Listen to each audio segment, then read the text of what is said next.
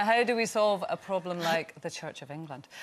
Worship numbers are down, and one group of women within the church want to start referring to God as she, because they say that using he, stop giggling, that he suggests that men are closer to God. Not only that, there's talk today of broadcasting, why are you laughing, Jamila? Sunday services online to attract more worshippers. So, you know, these are modern, progressive, new ideas, Jamelia. Maybe a rebrand is what the church needs. Well, I mean, the whole God as a woman thing, I mean, what's the problem? What's wrong? I mean, and if we're now going to start referring to God as a woman, are we not then suggesting that that females are closer to God, which we know already?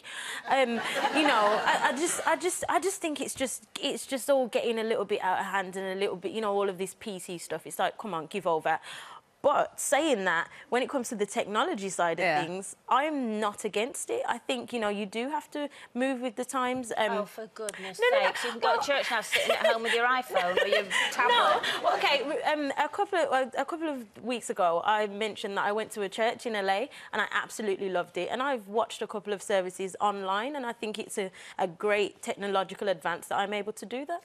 Well, I think the whole point of going to church...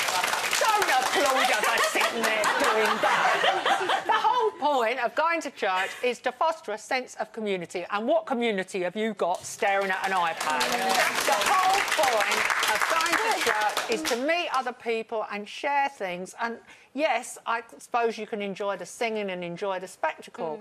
As for God being a woman, well, obviously, if God is a woman, can she be called Janet? Because I am not like other women.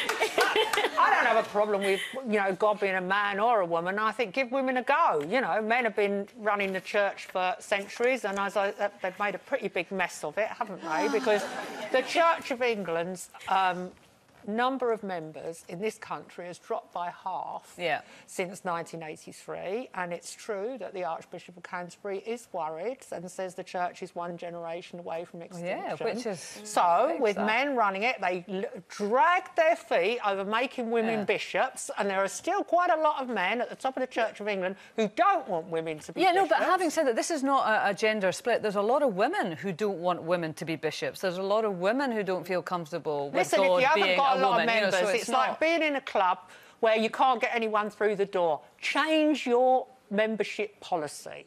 Just make it more accessible. Colleen, do you think... Listen... Calling God a woman is going to get us anywhere? Calling God a woman is ridiculous. If God was a woman, we would not have periods. We would not give birth, men would. Yes. And we would not, as we get older, get facial hair.